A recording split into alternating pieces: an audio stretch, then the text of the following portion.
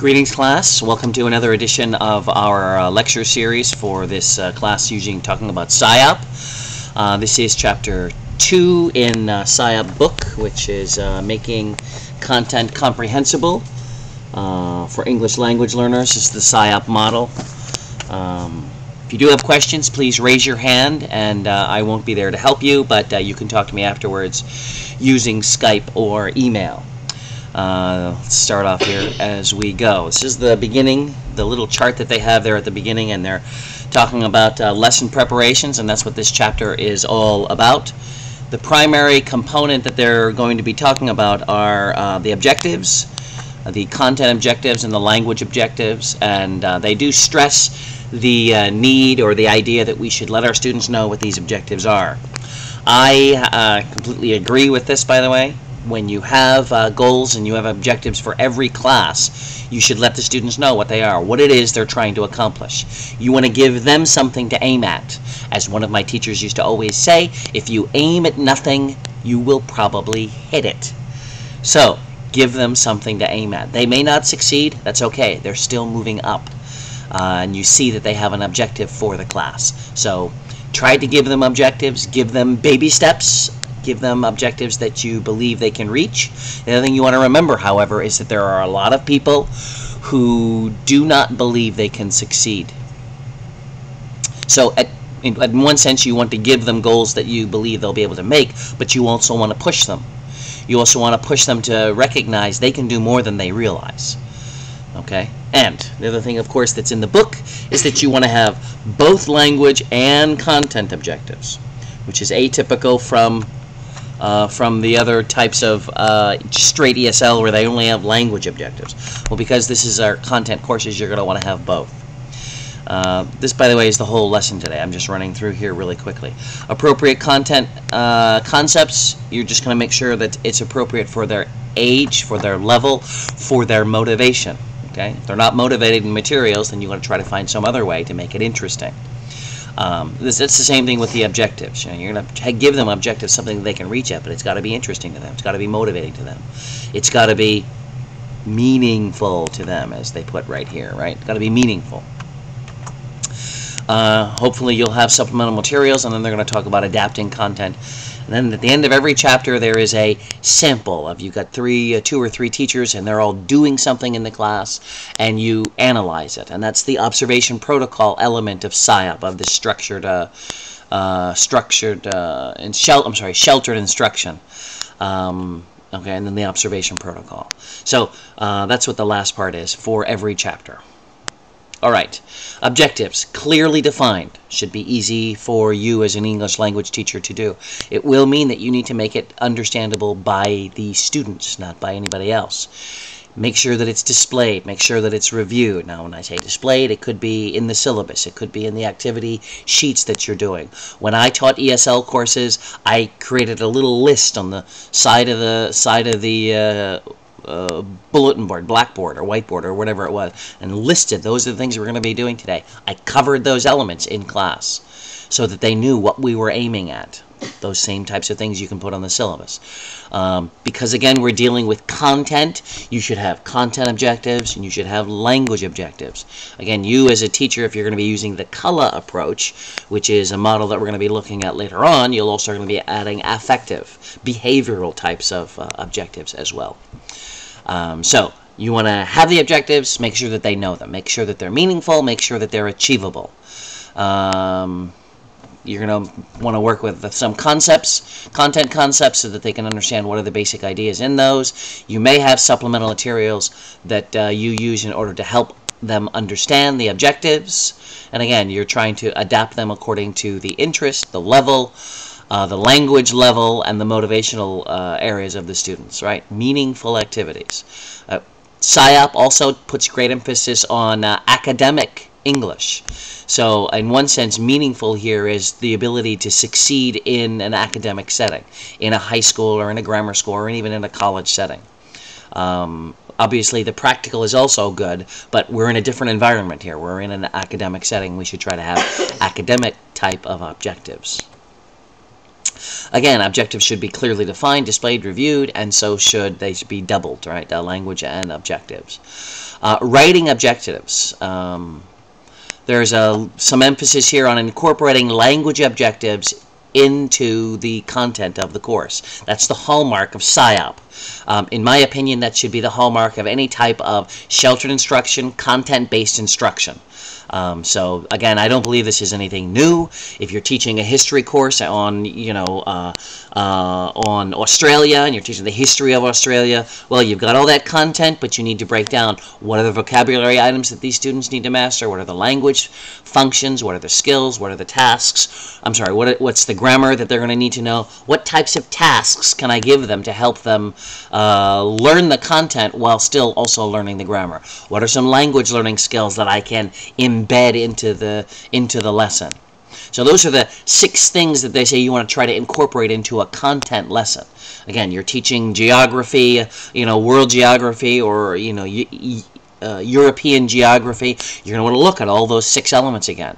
What vocabulary do I need to include? Do I need to cover? Do I need to make sure they know? What language functions can I put into this lesson that they don't know yet, that we can try to help them develop? Or language skills. What grammar can I input into this that they may need to know for the reading, if there is a reading, or a video or something that they need to do? Or tasks that they're going to need to be able to complete. What are they? Can I help them along? Can I give them this pre-setup stuff before they go on? And finally, what language learning skills might I be able to put in here to help them learn to become more independent learners? Okay. The next section here in the book talks about supplemental materials. Regular students, they may not need supplemental materials. To be honest, they may need supplemental materials. But for our language learning students, they're probably going to need some extra work. So they're going to have regular homework. All right, no big deal. But they also may need extra stuff. You may need to give them, real life objects. You may want to give them pictures to help them understand or grapple with concepts and ideas. Visuals, multimedia. You may want to do some scaffolding. Give them a demonstration of what it means to, to start a fire, or whatever it is you're doing. What it means to to mount a horse. Again, I don't know what it is that you're dealing with, but you may want to do some type of a demonstration to help them see that. YouTube would be a great thing there, right? Again, it's going to be helping them along. You may want to find related literature. There you're talking about flying overseas or taking a boat over, and they may never have experienced that, don't know what it is. Well, you may have some related literature about, boat life in that time, or whatever. Something that may be missing in their background. I don't know. You may have graded readers. They may be supposed to be reading the actual book, but you may have a graded reader, kind of a help along, so that they can grasp ideas. Any number of things that you can do that are beyond what's normally in their regular classroom, so that you can help them out. This whole thing about supplemental materials is nothing more than scaffolding. Going back to the Vygotsky idea of getting people alongside to help you to move along. Okay, so in part of this lesson planning, you may want to use, and I would recommend that you have supplemental materials. To be honest, with the supplemental materials, and even this element here about adapting content, all of these ideas you're going to want to have. You want to build a database of materials. You want to just have a whole bunch of materials at the ready, so that if someone needs something, you can go and do that. Now, as you're starting out, you may not have those materials. Thank you, Internet. There are tons and tons of materials that are available online. And so you can thank those people for making materials available for you. At the same time, materials you make, you should try to make available to others. Right? Iron sharpens iron, so that we can have this list, this group of ready-made materials. Okay, adapting content. So you may have a certain type of content for your students, but it's not going to be good enough for them. They may need extra help. And so what you can do is that you can create some extra things. So, for example, if you're talking about writing a paper to high schoolers, and they know how to write a paper for your ESL learners, your English language learners, you provide a graphic organizer. Try to help them figure out how that goes, or you provide an outline. right, to help them better understand. If they're supposed to be covering, again, some form of U.S. history, you may have study guides. If they're reading a textbook, you may have those those cheat notes. I forget the name that they're called that native speakers use, but you might have those for your ELLs. You may have supplemental audio material, so that not only can they read it, but they can also hear it. So you may have that extra stuff. You may just have a text or notes that have, marginal side notes to help them understand a little bit more what's going on, providing that extra push, that extra scaffolding that they need. You may have L1 language support. Again, some people are going to frown on this. You should encourage them to stay away from L1 language support. There are other schools that are going to deliberately bring a language specialist in who knows their language to help them out. And it might be the other way around. Instead of a pull-in, instead of a push-in, they might have a pull-out program where the student gets pulled out for a certain time of the day for them to learn extra things. But there comes a point, at least in my opinion, and I'm agreeing with the book if this is actually in here, because I don't remember if this is in here. There comes a point where there is the threshold of pressure and stress is too high, and so I'm going to jump into L1 to try to lower that stress. Stress is not a bad thing. Too much stress, in my opinion, is going to be a bad thing. Where's that level? I don't know where it is, but it is somewhere. If you've studied language, you'll know there are times where you just too much stress. And what do you do normally? You shut off. Okay, you say, I'm going to live with the ambiguity. That's a good language learner. But there are going to be some people who get too frustrated. So we pull the bar down a little, right? At least that's what I would do. Okay, evaluating SIOP, the protocol. And they go through a variety of examples here of people who are doing and teaching and what was good about it. And then we evaluate them. Was this good? Was this not good? I'm not going to go into details here. I do like the breakdown that they have in the textbook with regard to their content objectives, their language objectives. Do they have all those elements? And this is really how it's done when you're going to do an observation. You're going to have kind of like a checklist. You're going to have a place to describe, okay, this was done, that was done, this was done properly, this was included. And so if you were going to be actually doing the OP part of this, the observation protocol, that's what you would do, okay? All right, so, and that's it for this chapter, I believe. If you, hey, let's run through these 3 things here real quick. If you do have questions about the textbook, though, please ask. Don't raise your hands now, because that's not going to help. Get on the boards or get on your email and ask me about it. Real quick, let's talk a little bit about up-down processing, BICS and CALP, and then your critiques that are going to be due pretty soon. All right, up processing and down processing, right? This is the way people organize things in your mind, and I know I've covered this in another class, but since it's here, we're going to do it again. There are some people who like to live in the big picture and things that hey, they understand the big picture, but they don't understand the details. Okay? And there are other people who can understand all those little details, but they can't put it all together to get this big picture. Both types of processes are very important to language learning. Now, traditionally, people are strong in one or the other, right? They're not strong in both. And you as a language teacher now, you want to try to encourage your students to be able to look both at the big picture and then at the little details so that you can help them to become stronger language learners. Another aspect that you want to have them focus on is the concept of BICS and CALP, and we all know what these are, right? What is BICS? Okay, I hope you know, because if you don't, you're going to have to go look it up. And CALP has been listed in this textbook several times, which is more the focus of this is CALP in terms of being academic, but you're going to want to have to work with both when you're in the public school system.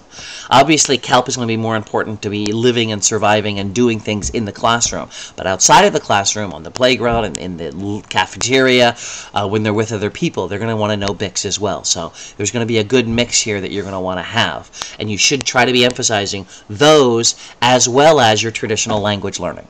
Okay? All right, finally, your critiques. If I'm not mistaken, you're going to have a critique due here actually this week.